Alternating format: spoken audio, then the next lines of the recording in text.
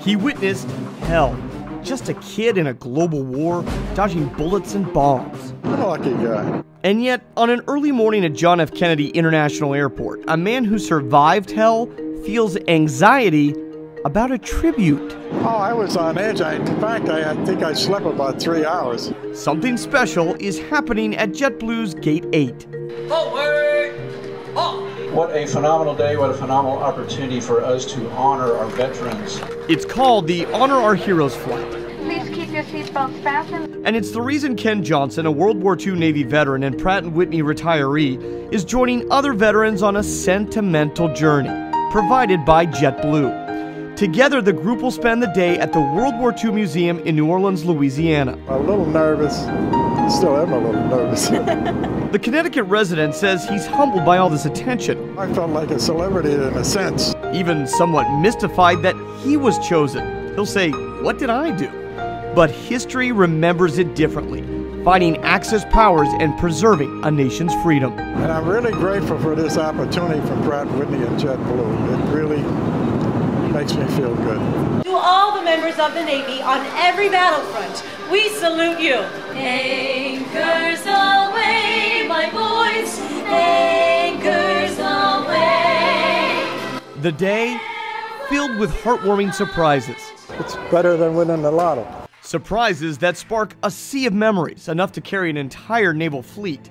And the first wave came rushing back the moment he stepped off the bus, his eyes on the famous Higgins boat. Ken served on his craft as a gunner's mate on June 6, 1944, D-Day. How about the troops you were dropping off, though? How did they get? God, they were 18-year-old kids. Scared. How did they get off the boat? They got off the boat. I said, "Go find a hole." I told them, "Get out of line of fire." You know, it's easy to say that, you know, but you got to say something, you know. Right. Hearing his stories and hearing his memory being jogged by the things that he sees around him. It was a hell of a day, you know. It's an experience I'll never forget. And when those stories got going, other invited Pratt & Whitney guests stood, transfixed, lost in Ken's vivid memories. A lot of gunfire, a lot of explosions. A couple of ships hit a mine and went down. There was too much going on. Too much going on. You look over there, you'd see shells coming in, explode in the water. I guess I wished I was somewhere else. A different time, a different place, but 71 years later, I salute you, sir. he is back. And at every turn, whether it's staring at a donated Wasp engine or Sherman tank, there is a story to tell, even a story to swap with a World War II vet.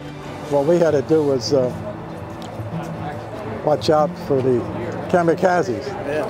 And Okinawa, we walked into Okinawa, southern part of the island, that's where they were. We lost more people there than any other action there was. Even in war, there are moments of levity, and Ken was able to relive that as well. With a nostalgic slow dance with the museum's victory bells. He got a kiss, too. They were fun. They're outgoing, very outgoing girls.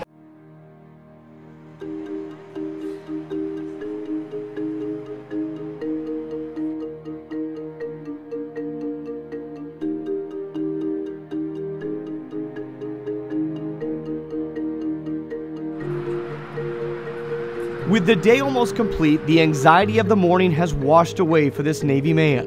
JetBlue ensured veterans would leave feeling valued and honored. It brought back another time. And your mind starts wandering because you start remembering. That's what it does. It reminds you. It remembers different things that you didn't think about. When the war started, Ken Johnson was just a kid. He's now nearing 90 with a different perspective.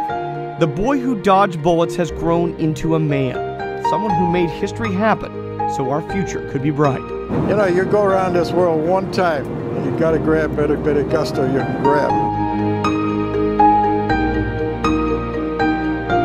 It's a key thing in my life, you know, at this late day. I feel lucky.